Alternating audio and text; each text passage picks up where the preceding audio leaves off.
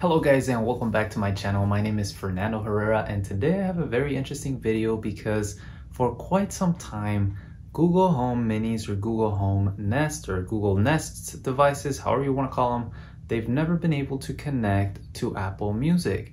And a week ago, Google actually announced a new integration that will allow you to connect your Apple Music account to your Google Home Mini. And this is important because now if you have the new Apple Plus One package that comes with Apple Music and all these other things like Apple Fitness, then all of a sudden you can actually use that music subscription on your home devices, on your Google Home devices. So today I'm actually going to be just very briefly explaining how you can turn on that setting and how to configure your Apple Music on your Google Home devices.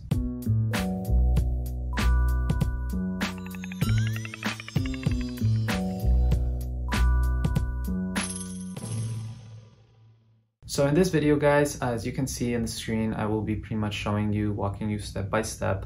We're gonna go pretty much to our Google Home application, and in the Google Home application, you're gonna kind of let it load. You're gonna then click on the settings and you're gonna go into your music at the bottom. So when you click music, you will see all the four platforms, or I guess the different platforms that Google allows you to use. And in this case, we have YouTube Music, which is free, Spotify, and Apple Music. We also have Pandora and Deezer, but again, I don't use those. So YouTube Music is awesome. The problem is that there's advertisements, and unless you're paying YouTube premium music fee and all that stuff, then it's probably not the best type of music if you're gonna be falling asleep, if you're gonna be using it throughout the day.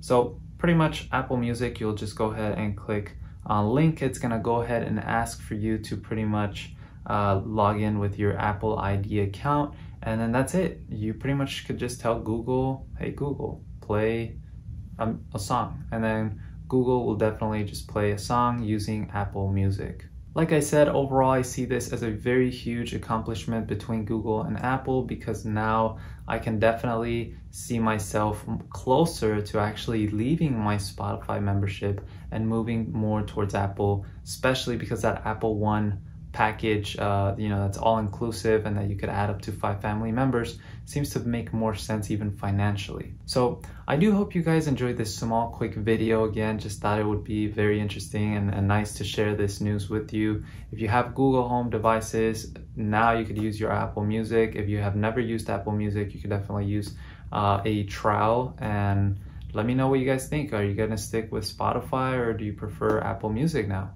Thank you so much for watching, guys. Don't forget to hit that and smash that like button and subscribe. Thank you so much for all those new subscribers, and I'll see you guys next time.